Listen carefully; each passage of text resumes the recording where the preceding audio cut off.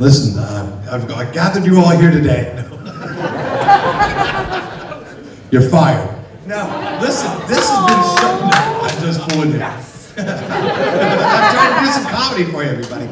Well, listen, let me first say thank you very much for having us. It's been an absolutely wonderful weekend. Met incredible people. Was on some fun panels and stuff, and it was, it was just a great time. So, thanks to Toaden for getting us out here, to Lithy, of course to our liaison, the great Jessica, and tons of other people. I can't remember everybody's name. I've met so many people over the weekend, but it's been an absolute thrill. So thank you for having us, and hopefully we'll be able to come back next year. So thank you. You guys are the best.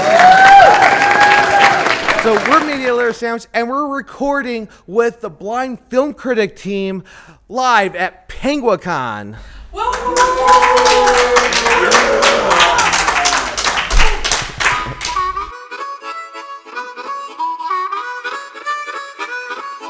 Oh, you're fantastic. Yes. No, that's good. That laugh as people. much as you want.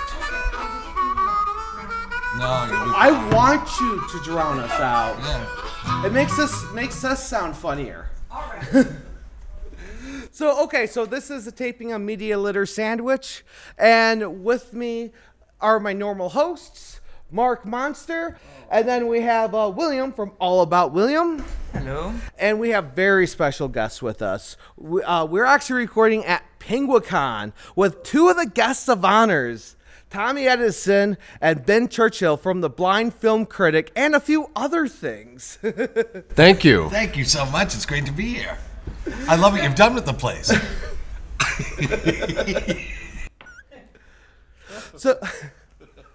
So just real quick, can you tell us what you guys do?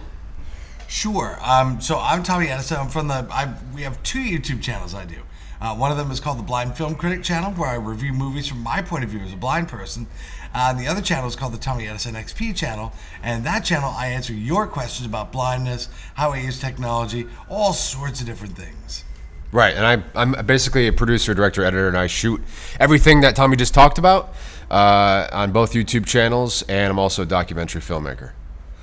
Very cool. Well, I mean, now that... You know what? Having all the cameras from me, I don't really get too messed up. But when I look and see myself on a totally different angle that I don't expect, that's what gets me. And the funny thing is, Tommy, I'd assume you wouldn't be camera shy. And I heard you telling a story earlier about being camera shy. Yeah, I was very camera shy. When I was a kid, I never liked being in front of the camera because I didn't really know what it was. And I'd always heard that, the camera never lies, all these kinds of things. The camera's always watching, this, and so I was very intimidated by it. And then I started to work with Ben over here, and, it all just went away. One of the things I noticed was, like, sighted people can look while they're on camera and see the camera and see the lights and see all the stuff, whereas I don't see all that. So once I get into it, I forget what I'm doing. And so as a result, now I'm very comfortable in front of camera. And I'm not sure what you guys would like to ask Tommy, but I'm always the most interested about the Film Critic channel. I know your Tommy Experience channel is just doing amazing, and it's all very personal. But for a film side, your reviews are amazing. Wow, that's so nice. Thank you very much. Yeah, so what I do is I talk about the movies from how they occur to me. So I'm listening to the story, I'm listening to the acting, the music, all the sounds, everything. But I'm just not watching it. That's all. That's the only difference.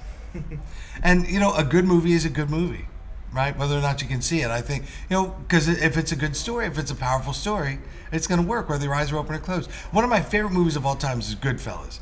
And I insist that, like, if you fell from the moon and never saw Goodfellas before, I could just put the audio on for that, and you'd be absolutely compelled from the first second. One of my favorite movies is Fight Club, and you did a great review of Fight Club, and I didn't think you were going to like it as much because of all the action on the screen. Yeah, but one of the tricks that happens in movies is that a lot of times when there's a lot of action going on, after that scene, the characters will talk about what just happened. So that's how I can catch up a little bit. It's a weird little thing, but it happens all the time. Do you guys have anything to add? Yeah. Are there any particular sounds in a film that move you? Like, say, for example, to move you to a positive or negative review? Well, I don't know if it would be a positive or negative review, but there are certain movies that just sound amazing. As I always talk about this movie from a bunch of years ago called The Grey with Liam Neeson, and the audio in that was so breathtaking. It was like I felt like the rain was all around me. In the Tarzan movie from 2016, when the gorillas are swinging their arms and stuff, you can just hear it go right across the theater. It's so I love that kind of stuff. When the audio design is not forgotten, it's very incredible. Okay, so you brought up the new Tarzan. I love the new Tarzan movie, and I think a lot of the recent Tarzan movies really fell short up until this one. But I also love the really old ones. Johnny Weissmuller. I'm sorry, but Johnny Weissmuller will always be Tarzan. How do you feel they compare to Johnny Weissmuller? I'm going to compare to, let's say, maybe not from his first one, but from Tarzan and His Mate, since to me that's the staple of a Tarzan movie. See, I have to be honest, I've never really watched the old ones because it never really did anything for me. But the one from this summer was amazing. Margot Robbie was a lot of fun. Of course, Samuel L. Jackson. It was a great cast. So, they did a nice job telling the story. And again, the sound design in that was just breathtaking. It sounded so good. And all the music was just right, and it really helped to propel the story along too. Yeah, the only thing that was disappointing about that film, I thought, was Christoph Waltz's role. Yep, absolutely right. I wasn't afraid of Christoph Waltz as being the villain. Nope, didn't freak me out at all. Even though he's a great actor, and you'd expect that from him, it was just the way it was written. It was like, I'm not afraid of this guy. I don't really care. Yep. I wasn't invested. No. Okay. Well, okay, so Tarzan, we had our talk about Tarzan there. How about sci-fi? When you think of science fiction movies, which ones, name 3 that truly move you? I'm not a great big sci-fi guy, although I will say this. I love Star Trek. I love the originals with Bill Shatner, and I like the Next Generation stuff. The new ones that they've done, from the past couple of years, are okay, but I feel like the story is a little bit out of order. You know what I mean? I feel like it just doesn't feel right to me. That like Leonard Nimoy was in, in the first one. And I said, how can that be? It doesn't make any sense. But the Star Trek movies, of course, the original 6. You know how it is. The even ones are much better than the odd ones, right? 2, 4, and 6 are great. 1, 3, and 5, not so much. Okay, so how you review the movies. I know you go and you watch it without audio assist. For those that don't know audio assist, some movies on DVDs will actually have someone describing the action. Best example, go watch Deadpool with the audio assist on. That's always my go-to. If you want to see how it is and you want to laugh at it, Deadpool is the one. Thank you again, Ben, for pointing that out to me. You actually posted on your Facebook. You need to watch this intro with the audio assist. Right, because it describes what's happening in that slow-mo opening sequence, and it also tells you the credits of the film at the same time. So you watch the movie without the audio assist, and then Ben clears things up for you if you have any questions. Yeah, well, after the movie, you know how it is when you go to the movie with your friends and stuff. You talk after you walking out of the theater and stuff. So, for example, if there's a movie where I had to do a little bit of, there wasn't enough dialogue for me, I have to guess and see if, so I'll compare what I thought happened to what actually happened with Ben. And then we go back and we shoot the review, and we have an interesting grading system for the movies.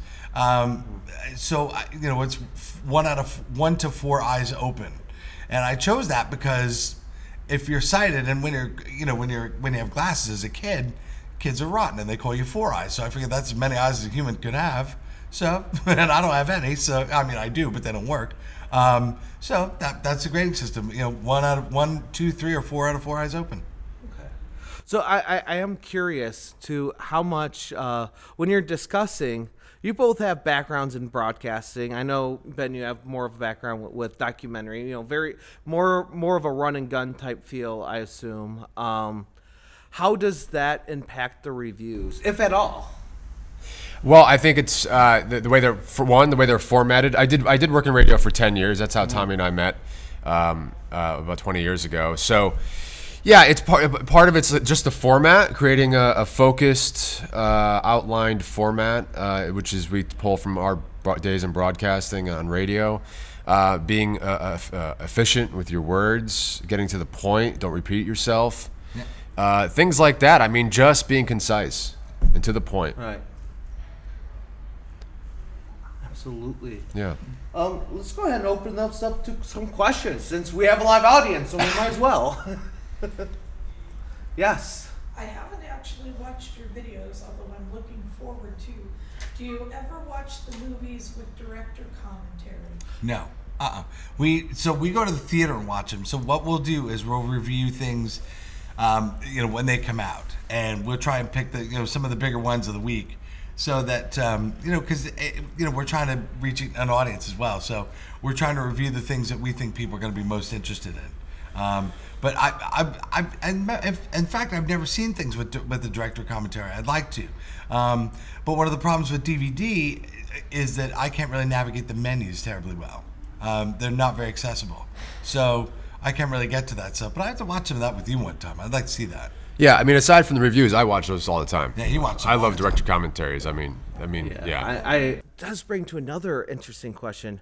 Have you ever watched like when movies get riffed, like Mystery Science 3000? Sure, I used to like that show a lot. It was, and those guys were good. And I guess in the early days of that show, it was all sort of improv, wasn't it? I think the super early days, when there was when it was on a public cable station, the K whatever days, it was improv, and now it's not at all. I think by their second season, when they were picked up, they stopped doing that. Yeah, they still do it. Do they? Yeah, they actually do. I found them on Twitter, and they're still doing it. I think they do sometimes. They do live shows, but I know that they'll do it for the live shows. They have their script right in front of them. Okay, and they also do it from my understanding, for current films. So what they'll do is like record an audio track that you just sync up with the movie. Right, riff tracks is amazing. Right, riff tracks. Right, so some of the same guys, right? Yeah. Well, MST3K is back, and it's more of the original writers and new writers, but I don't think they overlap too much. They cross-promote all the time. Gotcha. That's what it is. So some great commentaries. Boogie Nights is a great commentary. So there's a movie called I'm Still Here, which is the Joaquin Phoenix losing his mind fake documentary type story. And the commentary for that was better than the movie, because Casey Affleck, who directed it, gave commentary about what they were doing while they were making the film and the effect the film had on them and on the audience and any backlash. It was actually more interesting than the film itself, and I almost wish that's what the movie was. Because in the end, we all ended up kind of seeing it in the press as it was playing out in real life, and then a year and a half later, it actually came out as a movie. So, and then Nick Broomfield does some really interesting. Nick Broomfield is a documentary director. He did Kurt and Courtney, Biggie and Tupac, Heidi Fleiss documentary. A lot of stuff in the '90s. I've only seen Sarah Palin more recently, but the big ones. And it's really cool, I think, to watch a commentary about a documentary. Sort of like it's like a voiceover on top of a voiceover. So they're just providing more information that they couldn't do in the edit. Really inception of information. Yes. I own the Kurt and Courtney DVD. I don't know if I ever listened to the commentary on it. It's all the Kurt Cobain a lot of the Kurt Cobain documentaries are really good. Yeah. But that Kurt and Courtney one, that will get you paranoid. That is such a good documentary. It will make you paranoid. Did you see this the Soaked in Bleach? Yes. Okay. Yeah. Which is sort of a continuation of that same point of view. Right. That Kurt Cobain didn't kill himself. Right. Yeah, that one was written by the book was written by the private investigator that was hired by Courtney during the missing days. Right. Right. Tom Grant. Yeah. Yes. Okay. Really interesting. Yeah, really good documentary. Let's go back to questions. Yes. Yoga hosers. Have you? Oh. Wow. You really want to torture him with yoga hosers? It was a Kevin Smith movie starring his daughter and the daughter of another big star. I can't remember her name. Yes, Google. But it takes place in Canada. It's a big Canada ref. It's Clerks meets sort of like an alien invasion type thing. Well, I'd like to see this. This sounds great. I'm sort of familiar with Canada, so it'll be fun to watch. How familiar are you with Kevin Smith? Johnny Depp. Johnny Depp's daughter. His daughter. Wow. I haven't seen that one. No, me neither. And I've seen a few Kevin Smith things. I've seen Mallrats, of course, and Chasing Amy, and Clerks, of course, and Dogma. I've not seen Clerks 2, which I know. I can't believe it, but I have not seen it yet. I have it. Oh, good. I'll let you borrow it. Yes, please. So, and speaking of Kevin Smith and commentaries, I think it's the one where Chasing Amy. Jason Mewes, who plays, who is it? Jay and Silent Bob. Jay from Jay and Silent And Bob. Jay is based off of Jason Mewes, so Right. it works great. So in the commentary, he got so high that he passed out. Oh, no fooling. Pretty sure that's Chasing Amy. Pretty Wow, that's great. I think I only have the VHS for that. I'll have to find a DVD to watch the commentary. Yeah. I gotta see that. Yeah, but we love Kevin Smith. Actually, so what was it when we were doing the Blind Film Critic at the very beginning of the first year?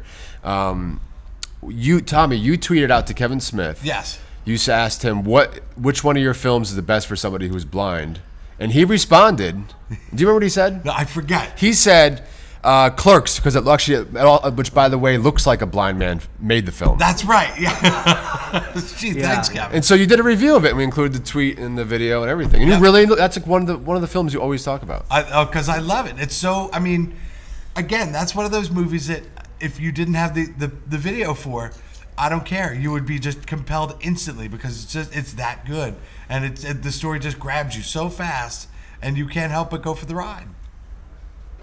Wow, that's awesome. Any other thoughts?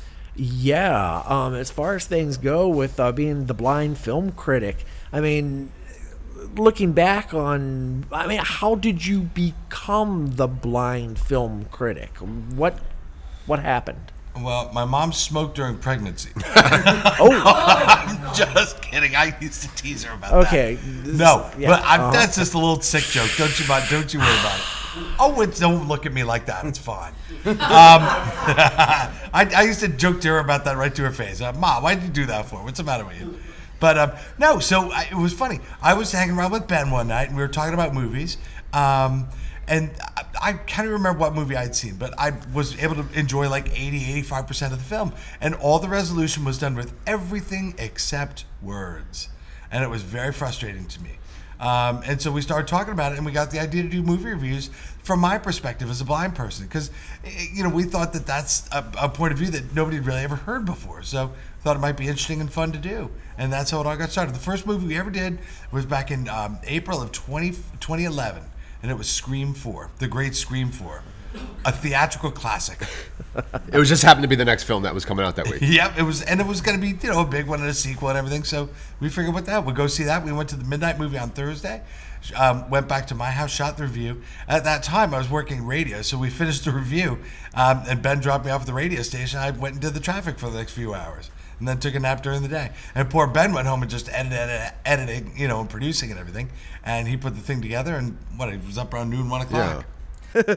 The last question I have for you is, for filmmakers or even podcasters, do you have any advice you give for them to think of when they're making a movie? Well, listen, content is king. And if you're writing a story, let's tell the story with words. I understand it's a visual media and all that. I get that. But, it's so frustrating when I watch a movie and I don't even know who some of the characters are because it's so poorly written, or nobody addresses each other by name. That's very frustrating to me. When I get to hear characters call each other by name and things, and they tell you a little bit of backstory about these people and stuff, you really get to know and fall in love with the characters. And I like that a lot. And sound design is very important, and it's so great, and it helps to move the story as well as music too. So all that stuff really works for me. So that would be the advice I give. Just keep making them that way. Don't worry about all the CGI and all the eye candy. Ben, do you have anything to add to that? I do. I think, obviously content is important, but I think writing the characters, if you're writing a scripted film as opposed to a documentary, I think your characters should all have a different voice, point of view. Yeah. Some movies, it's like 3 or 4 guys that are all the same They, you know, for Tommy, even though they have different sounding voices as actors, Tommy can't tell the difference because they're all written from the same point of view. Yeah. There's no difference. I felt like This Is the End. Is that movie with James Franco and Seth Rogen? Yes. Yeah. There was a little bit of that. I watched that movie, and I was like, 3 or 4 of these guys all seemed the same. Some didn't, that's for sure. Some were really funny, and I liked the movie itself, but some of the guys just kind of like, it was like they were afraid to go beyond a certain vibe or character Now, you version of mentioned the themselves. documentary. See, calling each other by name, documentaries, it seems like after, when you keep going back between two people when they're telling a story, you kind of stop introducing them because you just have that lower third. Right. So does that run into a problem with knowing who's talking during documentaries? Sometimes for me, yeah, but like, you know, if I watch it with somebody, they might just read the name as they're talking to me. You know what I mean? Like if I'm watching a movie with Ben, he might go, Phil McCracken, and let me know who's talking for a second, and then I know it's him all the time, right? And I know that the other guy is, whatever. So that helps, but even still, I still understand. Like I just saw the Lemmy one. There's several of them, but I saw the one that was on Netflix. Yeah, I saw that one about Lemmy too. from Motorhead, right? And it didn't really matter who all those people were because they were all talking. And when Dave Grohl speaks, it's Dave Grohl if you're a fan at all, right? Because and he's just so passionate about rock and roll music, and he's wonderful. But some of the people in the record people or whatever they are, it's not integral to the story. What they're saying is more important than who they are. I want to thank you guys again. Again, we have Tommy Edison and Ben Churchill. You can find them on the Tommy Edison Experience. Do you have a website you like to direct people to? Sure. It's Yeah. blindfilmcritic.com. Yep, and my site for the documentaries is benchurchill.com. These names, that's not my name, Ben Franklin on his. For the people listening to the audio podcast, and the nameplate says Ben Franklin. Maybe it was going to get struck by lightning. I don't know. Only if you have a cake. And of course, we have Mark Monster. CrazyMark.com. And I think I didn't hear anything from him. I But just had a few things, but not much. William McCormick from allaboutwilliam.com. And I'm Scotty Mayali, better known as Toaden from Toaden.com. You could find this podcast on youtube.com/ToadenK or, of course, Toaden.com. And it's also on a ton of sites, including Podbros. Thank you for watching. Thank you for listening. Thank you for being here. Thanks for having us. Thanks. Okay.